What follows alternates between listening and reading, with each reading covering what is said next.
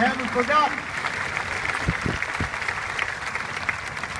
And so even though you may not read about it or see it on TV all the time, our agenda, what we're fighting for every day, is designed not to solve every problem, but to help just a little bit.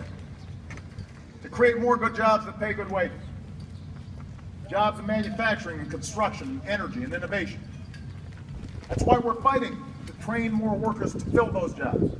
That's why we're fighting to guarantee every child a world-class education, including early childhood education and better child care.